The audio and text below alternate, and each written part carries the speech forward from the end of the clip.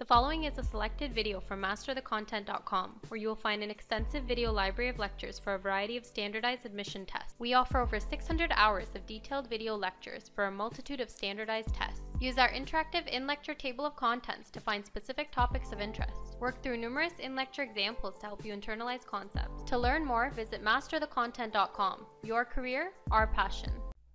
Now, to understand as to why each element has its own unique emission spectrum, we're first going to do a little bit of review, and we'll use the Bohr model for the hydrogen atom to do so. Looking at figure 4.5a, let's first point out some of the prevalent features here. We have our nucleus in the center here, and each of these orbits, as we see here, is identified by a principal quantum number. Now, we can think of these orbits or these quantum levels as being different energy levels, right? And each energy level here is associated with has its own specific energy associated with it. And we'll come back to the energies associated with the energy levels in just a moment. But for now, let's take a look at this electron down here. Now, as this electron here gains enough energy, absorbs enough energy, it can transition to the second energy level, as we see here, right? And in doing so, and as the electron can transition from the first, by absorbing energy from the first energy level to the second energy level, the electron can also release energy, right? It can also release energy to transition back to the lower orbit, And when the electron is in its lowest allowable energy state, as we see here, it is then said to be in its ground state. Now, for our electron here, that's going to be the first energy level, as we see here. Now, a few other things that we should note about electrons. Firstly, being that electrons, whether they're absorbing or they're going to be emitting energy, they do not need to transition sequentially to orbits. So what I mean by that is, if we take a look here, if we have an electron that's in n equals 1, it doesn't have to go to n equals 2, it can go from n equals 1 to n equals 3 or n equals 5, or even furthermore, right?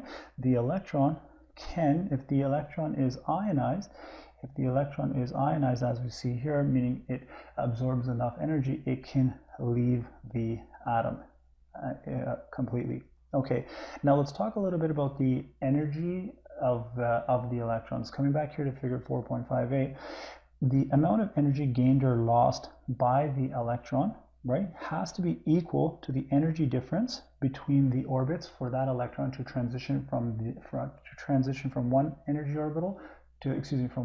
orbit to the next energy orbit, as we see here. Now, what that means then is that the electron cannot be right here in between orbits, and the reason being is the electrons don't build up energy. It's either the electrons are going to be able to transition to are going to be able to absorb or emit enough quantum energy, right, that they move to one orbit or the other. They're not going to be in between as such. And a common analogy used to illustrate this point is, if you think of a flight of stairs, you're either going to be on one step or the other. You're not going to be standing in between steps. Similarly, with electrons, they're going to be in one orbit or the other. Now, we'll just get rid of this here. Okay, now that we know that each one of these orbits has a specific amount of energy associated with them, furthermore, that electrons can either absorb or release energy to transition from one energy orbit to the next energy orbit, let's get back to talking about as to why we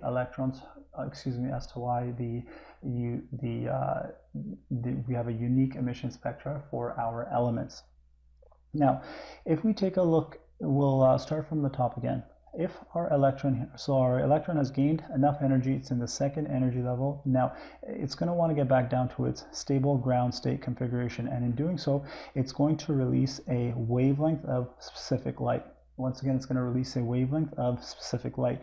Now, another way we can say this is that the electron is going to emit a quantum of energy, and a quantum of energy is just going to be a discrete packet of energy, which corresponds to the difference in energy between the orbits or the energy levels. Now, a quantum of energy of light is what is referred to as a photon, as we see here. Okay, great.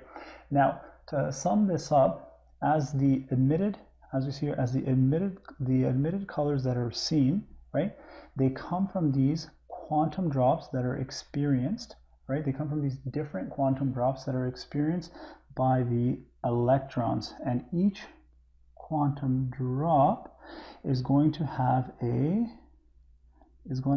different, and each quantum drop is going to have a different amount, is going to have a different quantum energy that is being emitted from the electron, or specific wavelength of light, as we see here.